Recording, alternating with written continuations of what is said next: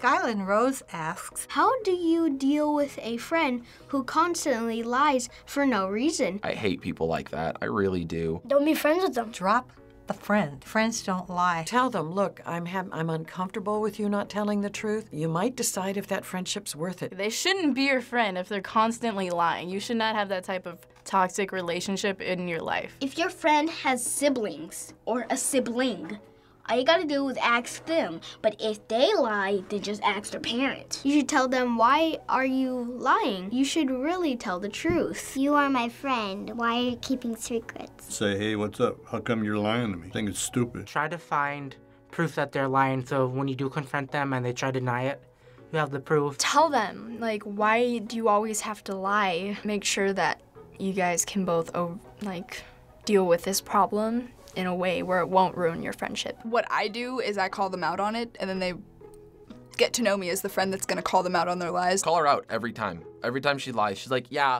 my dad was on the moon. And be like, aha, liar. Sandra wants to know, Is Tupac actually dead? What is Tupac? What is it?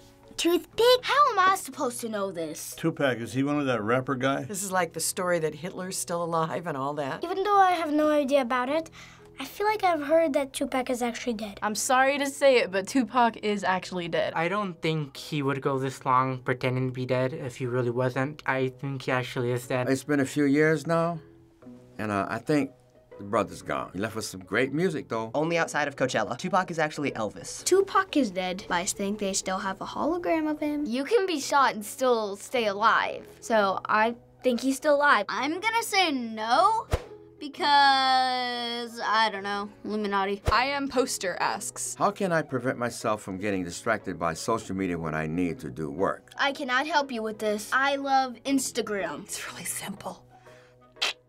Turn it off. Shut off your phone. Say that work is fun. If you gotta work, then put social media on hold. Mind over matter. Set the computer aside, set your phone aside, put it on silent. I put my electronics away because I know this work is more important than getting on Facebook. You just have to have your priorities straight. I, like, put my phone on Do Not Disturb and put it, like, somewhere far away from me in my room. If it's on your phone, just like put your phone in another room or on airplane mode. That's what I do. I'm doing it right now. Set a reward system, so like for every goal that you accomplish in your work, you get a piece of candy. So you're like, ooh, piece of candy. Ooh, piece of candy.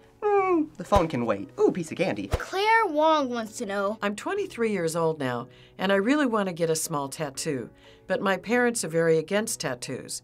What should I do? Don't get a tattoo, because it doesn't come off. And your parents are right. Don't be stupid. No, you should not get a tattoo. Because you should listen to your parents and be a good girl. Your parents are in the old school way of thinking about this. Put it somewhere where it won't be seen. Try to convince them that it's something that is actually meaningful. Show them what kinds of tattoos you want. Maybe they'll understand, like, oh, it actually is good. It actually has a meaning. Go out and get your tattoo and tell your parents and deal with what happens. just get it anyway. I mean, does it really matter what your parents think? If you want to get this tattoo, it's your life. It's not being rude to them. You're showing respect because you're living your life. I always use this motto, it's better to ask for forgiveness than permission. So if it's already done, it's a tattoo, it's permanent, what are they gonna do, ground you? You're 23. I'm 18 and I have a tattoo, and my parents were super against it, but they had me write it on my wrist every day for like 2 years to make sure that I didn't absolutely hate it. So I mean, there are little bargaining chips and like stuff you can do with your parental figures. This is a clever one, folks.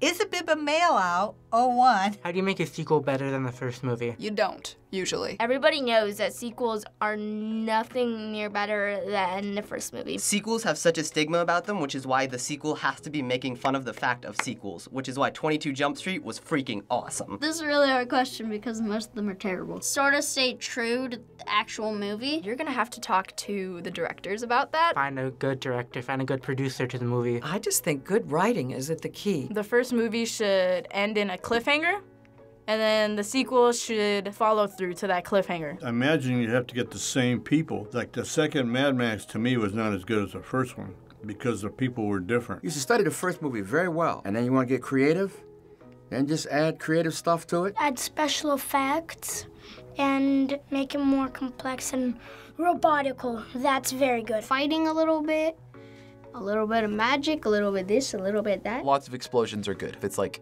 Twilight, explosions. Notebook, explosions. When they kiss, there should have been just out of their mouth. Thanks for watching Advice on the React channel. Subscribe, new shows every week. Comment your questions down below. Bye. Bye. Remember, Instagram and then homework.